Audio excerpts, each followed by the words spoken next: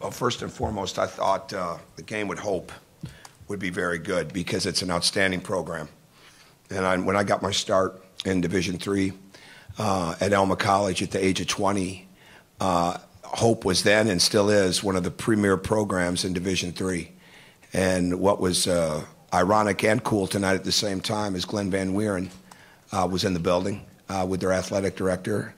And as I told my team, at the Division III level, he's on par with a Bob Knight, a Roy Williams, a Mike Krzyzewski, and a Jim Boeheim when it comes to wins and what he did. And Greg Mitchell was a part of his teams. So they were always the program that everyone was measured by back in the MIAA, where my roots are. And they lived up to every bit of what I thought they would be, and they were even better because they lost some guys too. And we knew they moved very well without the ball. And we knew that they did a great job of cutting off the post.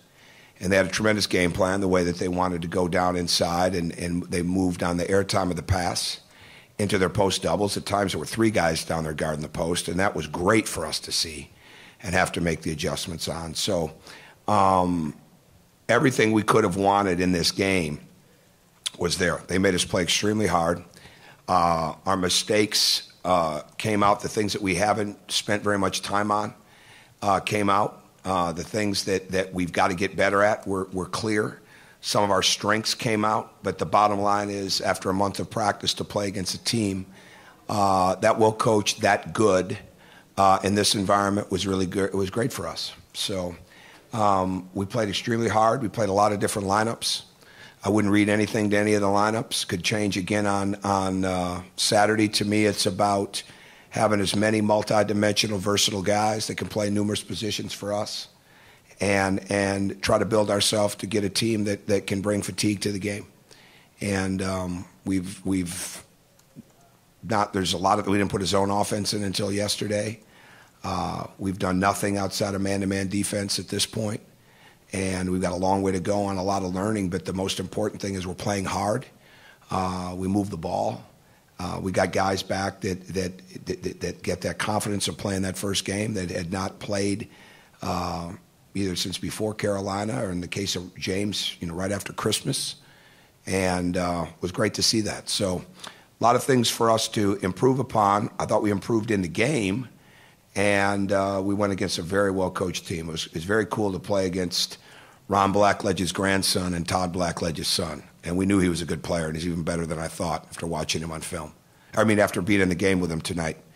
And that was a cool sidelight for this building tonight to have the Blackledges in it. So with that said, anything I can answer about our team? Alex, you mentioned last night you'd be looking at ball movement, offensively and transition defense. You have to go back and Yeah, I'll go to the film on that. I thought the ball moved well. We still have to improve. Our spacing is not there yet. I think that's one of the things. Our spacing was a little bit of the product of some of our turnovers. And again, we'll grade the transition defense. I thought the effort was good. Where we made mistakes is in which we've really got to learn, which is harder for these guys with the way that we want to guard three-point shooters and guard the penetration. We're not an overhelp team. That's not. And a lot of times guys come in and they see that ball being driven or somebody's getting beat. We got to do a better job on the ball, but we got to do a better job of early help on the ball. Okay, so we get back to our shooters because we're going to see some really good shooters. And we wanted to treat number 11 like that tonight. We wanted to treat number 11 like that's a guy we're not coming off of. And that's harder. It's easier said than done. It takes a little time for us to get to that point.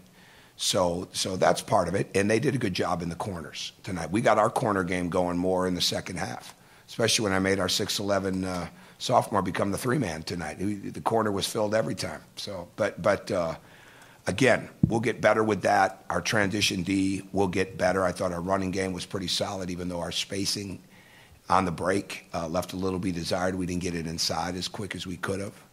But we didn't run a real. We don't have a big package right now of offensive arsenal things to go to. We just haven't done it yet. But I thought the ball moved at a pretty good rate. Terry, it didn't seem like your defensive intensity was great at the beginning, but really improved as the game went on. Would you agree with that? I don't know if I would call it the intensity. The intent was good. I don't think that's a group that has not played together very much yet. Juwan just got back, right? I mean, literally, he hasn't been back a week yet when it comes to live basketball. By far the most he did, was tonight. So, and we had him guarding the point guard, right? So it's a little different. So I want this team to learn how to get the old saying of get comfortable in the uncomfortable. Well, it's also how you deal with change, how you deal with sudden change, right? Like that's a football term, right? But it's also a basketball term for us with not just how do you react to a turnover, but how do you react to different teammates that you haven't spent much time with on the court yet. So intensity definitely picked up as we got more comfortable with that. But I thought our intent was very good from the beginning, which is what you want. You've spoken previously about wanting to see OG shoot more consistently, quicker, shoot with more range. I saw him out there about 5 o'clock just putting up a bunch of threes with the managers early on. Is that development coming on schedule? Is that kind of to your liking so far? I can never measure. I never look at it as a schedule. Like sometimes we'll get some comparison points to where guys in the past were. So, okay, well we've got him on this track or we've got him on that track. I'll sometimes do that. OG, it spends as much time in the gym as anybody we've had here at his age, and if that continues to keep up, extra time. If that continues to keep up, he will be in a really good place. We've had recruits come in the past.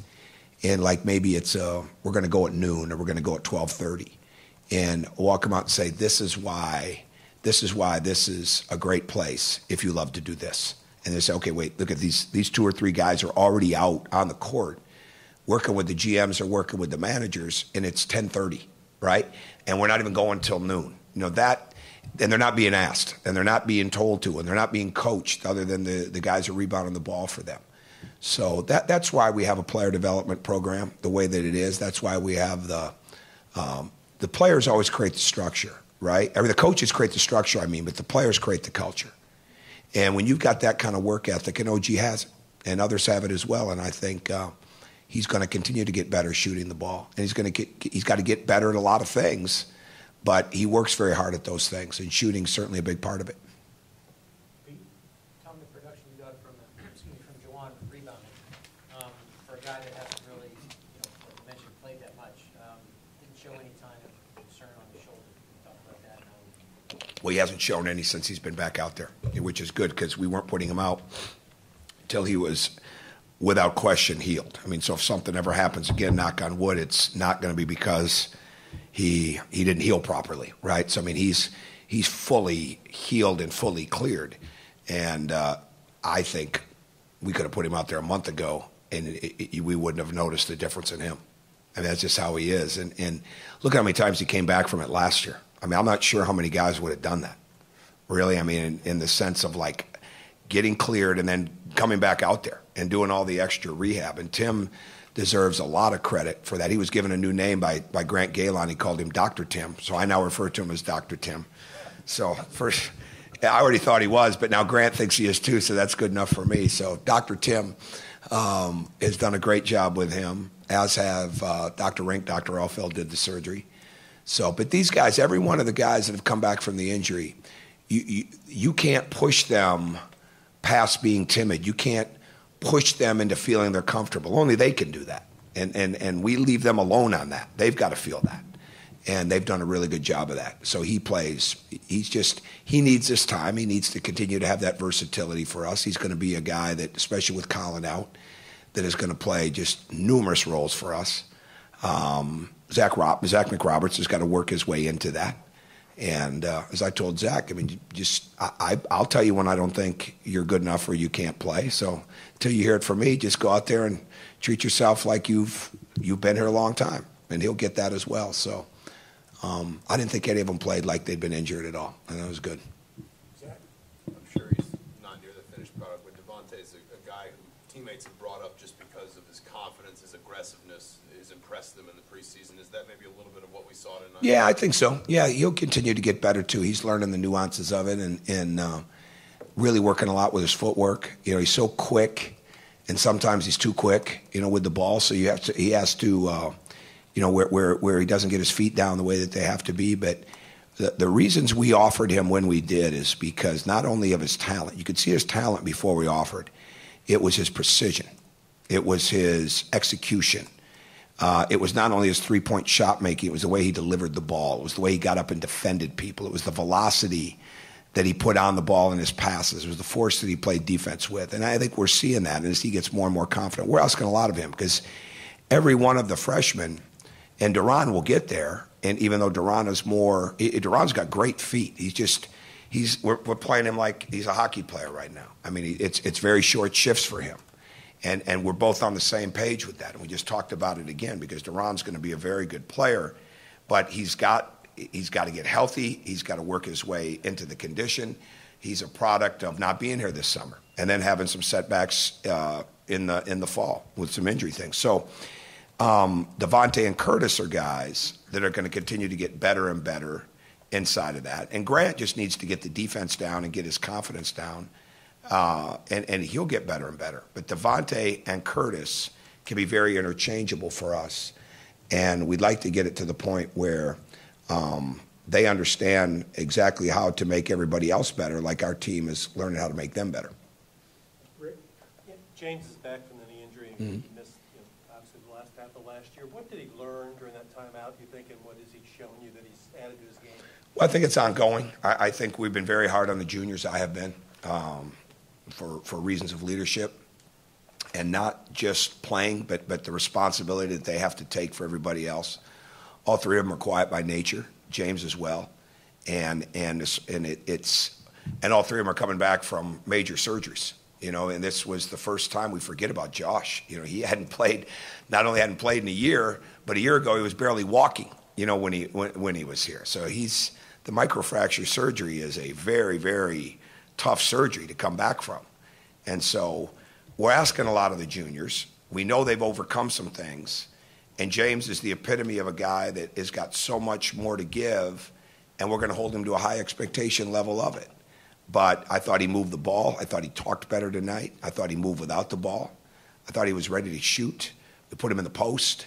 There are different things that we can do. And the more that they get comfortable back in their own skin, of playing the game after the time that they've missed, the more they'll get comfortable with their teammates.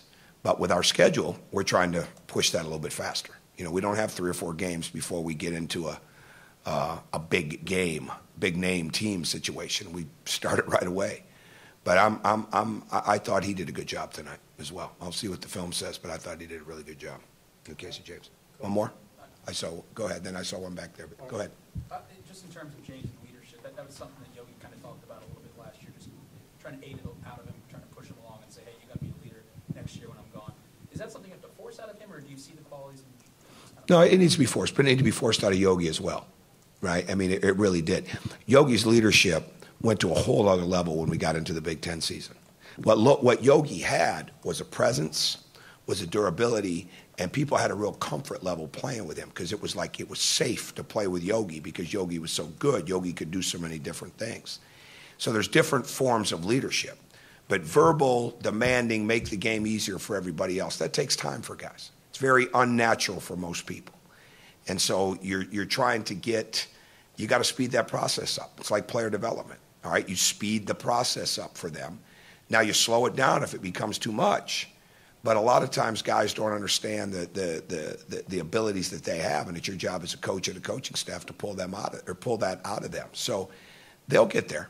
They'll get there. We want them to be comfortable, but we also want them to make the game easier for their teammates. And a lot of times it's not only the nonverbal presence, it's the verbal presence that's got to be there. And then it makes it easier for them as well. Go ahead.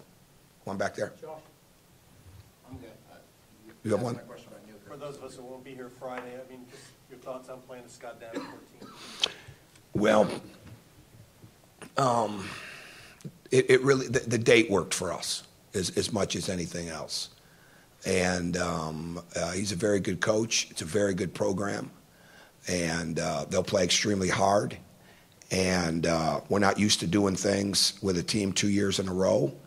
But we have a lot of respect for him. And again, the date worked for us because we wanted to play that date, knowing when we're leaving for Hawaii. And our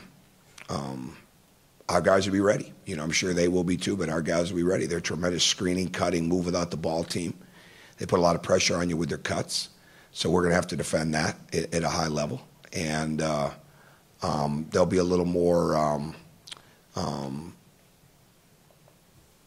We may have to guard in the half court a little bit longer at times, so that'll be a part of it too. So it'll be a great next step for these guys. Okay, thank you. One note on Robert